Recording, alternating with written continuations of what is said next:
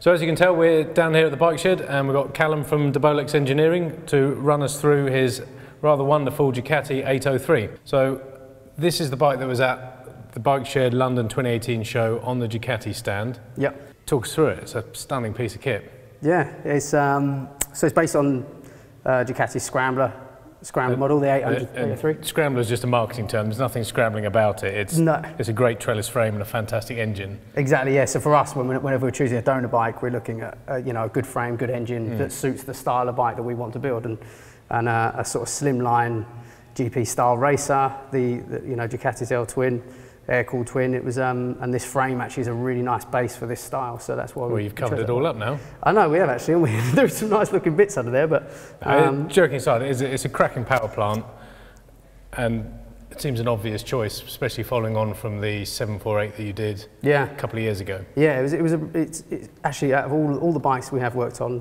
not mentioning too many brands, but the Ducati's range have been really nice to work on. The quality of everything's been really good. The frame design on this is really nice for what we wanted to do with it, and the engine's nice and slim, sounds great. It's everything you could want as a base to build this style of bike from. So the obvious is all the bodywork, but let's come to that second. Yeah. Component-wise, is there anything different from the stock bike on this? So it's nothing too mad. We kept the single-sided disc because it was this sort of classic style a little bit, and but we have upgraded suspension. We've got the Andriani front fork cartridges. Maxton have done a rear shock for us. Yep. Rizoma have done rear sets, which I believe are for a monster model, but we modify them slightly to fit this. And the triple clamp, is that a Fast-Tech one? Fast-Tech machine out for us, yeah. Yep. Yeah, we're still working on a design with them to come up with that, a nice clean look. Renthal clip-ons I always like. Yeah, they're really smart. Actually, this is called their Generation 3s, which actually have an internal thread, so they don't, normally on the clip-ons you sometimes see the end of the tube, whereas they thread into the actual clamping part. So yeah, nice clean clip-on. British company as well. Yeah, yeah. And I was having a play around earlier, the throttle is, sorry, noisy Harley is next door.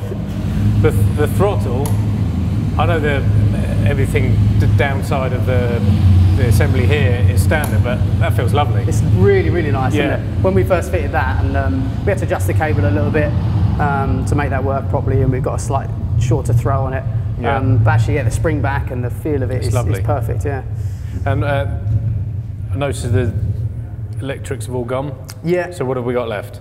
So we've just got your normal kill switch and a cranking button. Akasato do that nice clamping switch that goes straight onto the master cylinder, which is a nice, neat system and looks very racy. And that's not a stock master cylinder, is it? No, that's Akasato again, yeah. And yeah, they do a nice, clean Italian master cylinder, which is nice. And then we did have an Akasato clutch on it, but so just a Dominio. Yeah, went for that. Yeah, just for lock issues. That actually works nicer. That the previous one was fouling on here. Yeah, actually internally, it's quite a long clutch perch on the Akasato one. So this was a bit of a shorter one, so that worked out a bit better.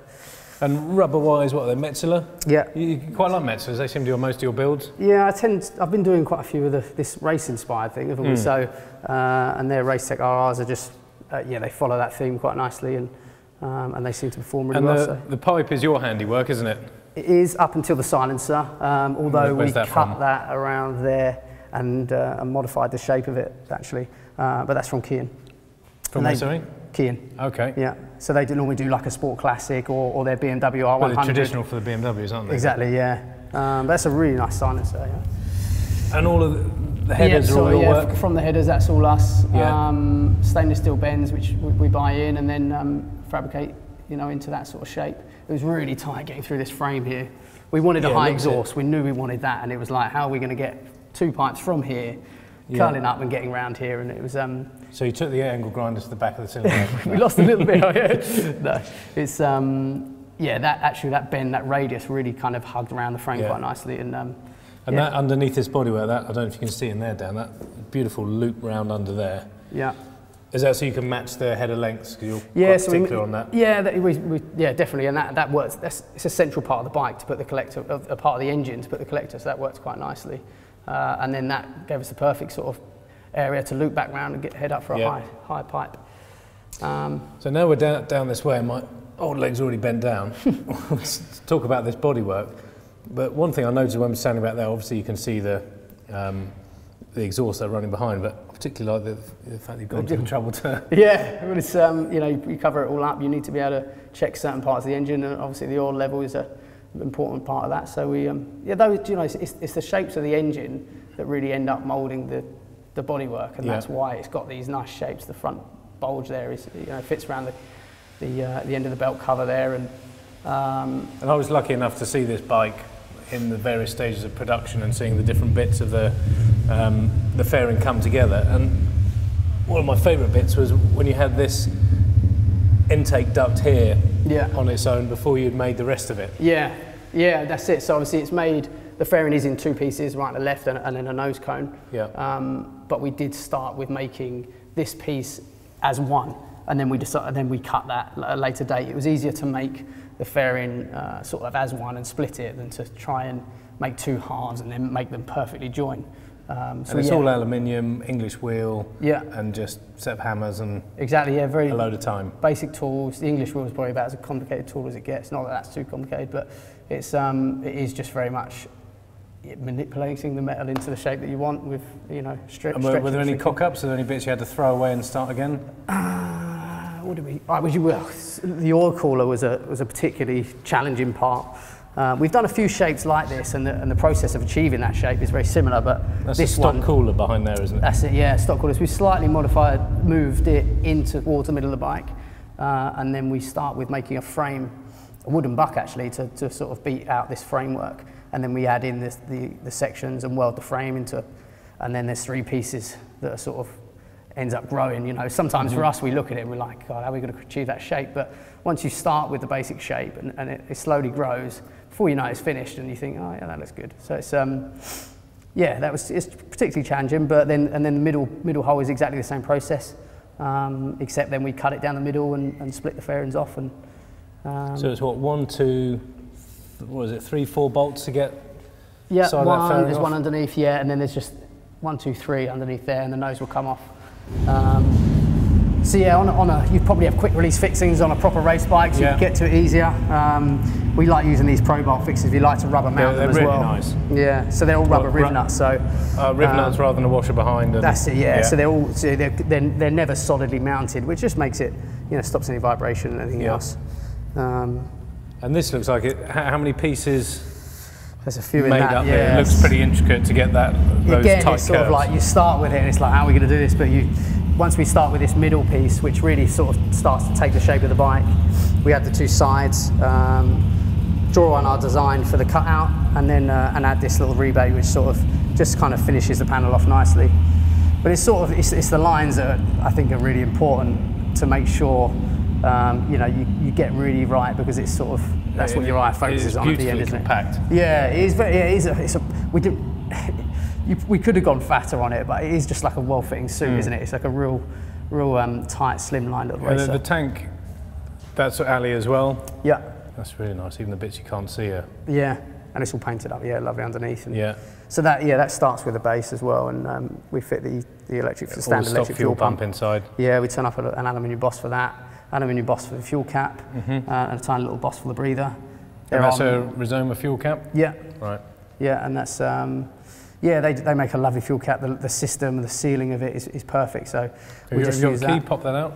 Yeah, so that's just on a quick quarter turn. You push it down. Oh, that's nice, isn't it? And it's got a nice seal. So you know, we make a rubber gasket that sits underneath this. So we modify it a little bit, but it's perfect for us as a cap for. It's got a nice classic look. Well, it's nice that you've gone for that, which is a blend of classic and modern without sort of just sticking a Monza cap on top. Or that's something. It, yeah. Yeah, for me, that's. I'm not into the Monza cap, or you know, it is a modern bike, and I don't want to shy away from that too much, although it is retro styled to an extent. But when you say retro styled, your inspiration came from what, 1950s, 60s endurance race cars of the time? Yeah, cars and bikes. Like, I mean, Agostini's MV, you know, racer 3-cylinder. Is a big inspiration on this, but the little GP sort of 250 Ducatis that used to be around, and then there's lots of car inspiration. Those shapes, those internals for the air intakes and things, they come from classic cars. And the colour scheme as well, that light blue on the red. Yeah. There's a 250 LM Ferrari that races in those colours. That was 2060. So that really inspired that. It was a bit touch and go, because you know, blue on red is not your normal. it could really go badly, couldn't it? Yeah, oh, definitely. Yeah. But we sat and we flicked through some colour chips for a while, and I'm really pleased. I really like putting a rounder on the front there, and I think it's worked quite nicely. And if anyone starts moaning about, oh, it hasn't got lights, hasn't got this, that's, you know, daytime MOT in this country is perfectly fine. Yeah, it's so good that we're relaxed with that. And if you want to build something race inspired, then if you want to go around the corner, just stick your arm out. Exactly. Yeah, that's it. And the tail as well. That's all aluminium. Yeah. Yep. Yeah. There's a bit of detailing up in the bottom there. That's that's probably worth you having a poke the camera under there down. Is this all stock here? This bracing on the Ducati frame. I was actually we were gonna make our own bracing, but when we looked at that, it's such a nice shape. It's just covered up with plastic normally. What a shame. So we removed some brackets and bits and pieces, but that's really nice. We extend the frame from here, and we add a few strengtheners in, make our exhaust bracket, which is all rubber mounted, and then we make our alley base, and from the base we can make the top shape. And this Alcantara seat, that's Des's handiwork on the stitching, is it? Yes, that looks particularly difficult to get those shapes right. Yeah, it was quite a challenging seat actually. It's one of probably the less detailed ones we've done, but actually in terms of difficulty, it was quite challenging. And is it your usual super neat and tidy underneath? That's it. So the standard catch is on there, and just flicker the key, and yeah, the details in the seat there. We spend a lot of time trying to sort of finish this underneath the seat off as best we can. Alley or steel? That's steel, yeah. Right. We do that, and I just beating the pressings there just to add to the strength. It's quite a thin gauge, and then just a single pin, and everything else on the bike, sort of from a manufacturing point of view, it is standard. So if the next owner of the bike wants to get it serviced, or everything's still under warranty. Yeah, it could go. Yeah, we actually work with our local dealer to make sure that the warranty stands with these, and they can go in and have their service and everything else with as a normal Ducati would. I like this. Yeah, it's just those extra little details that kind of add to the race theme of it, and keep it nice and lightweight. Again, Pro Bolt we use quite often on there, just finishes it off quite nicely. And we matte black all the inside of our panels just to give a nice finish. That's an aluminium electrics box we fit in there as well. That's pretty slim, isn't it? Yeah. Yeah, he's pretty slim. We should have gone a bit bigger. Where are we for battery on this? Underneath the swing arm. Right. So is that in something you made up a little bracket? Yeah, made a little steel battery box there, lithium Sure-Eye one. So that fitted quite neatly under there. Wasn't loads of room. Made this extra brace here that just the battery hangs on. Oh yeah. And again, that's all rubber mounted, so that's not no vibration issues there. A nice little fabric fastener rather than a cable tie. That's it. Yeah, we like that. Actually, that for just a bolt on that from Rizoma is pretty tight, isn't it? It's nice, isn't it? Yeah, we were actually going to do a sandblast and clear anodized finish to match the wheels, but actually I think it looks quite nice. Yeah, it looks quite nice. That sort of Rizoma do such great stuff. It's some areas like the fuel cap rear sets. It seems silly for us to start designing our own when off the shelf that they do some great stuff. So. And Renthal chain and sprockets. Have you gone up or down on the gearing? Was that standard? We have gone down on the gearing. And that, it's let's improve that a bit. And you mentioned on the wheels that you vapor blast the rims and then have them clear anodized. We sandblast them. We quite heavily sandblast them, so we get that kind of old school sandblast cast look. Sorry, and then a clear anodized gives it a nice smooth finish. Stainless steel spokes. Yes, it gives. That was the same as our Thruxton actually. Had that similar look. Yeah. And did you install the chicken strips especially on these tyres? Well, no, joking aside, we have got some really nice footage of you riding around Goodwood, but I can imagine when was it Lydden Hill? The Thruxton. Yeah. So the Cafe Racer Cup, didn't we? That's right. Yeah. Yeah. So I mean, literally after I'd spent the morning on the standard Scrambler Cafe Racer, but then to get on this, I bet you were a bit nervous, weren't you? I was nervous because you might drop it. Yeah, it was a few parade laps, and I'd had a great morning and really pushed the standard Cafe Racer pretty hard, and I was feeling really comfortable on it.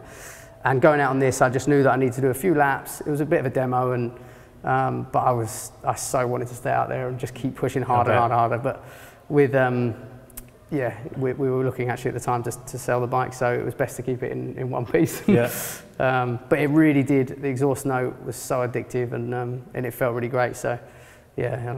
Can we go and have a listen to that now? Definitely. Yeah. Let's do it. So I'll be your pit bitch then. Thank you very much. You're good at that. Yeah. Can I fire it up this time? Help yourself. Right. Red button in. Red button. Yeah, that's a push that, and then do the black one. That's relatively sensible on the idle, isn't it? Nice, isn't it? Yeah. It starts up nice and quick. It doesn't sound all hollow and leery. I mean, some people are building these all straight through systems. Yeah, it's got sort of meat to it, isn't it? Yeah. Now you did warm this up earlier, so we can give it a little. Cocktail. I'll let you do it. It's your bike.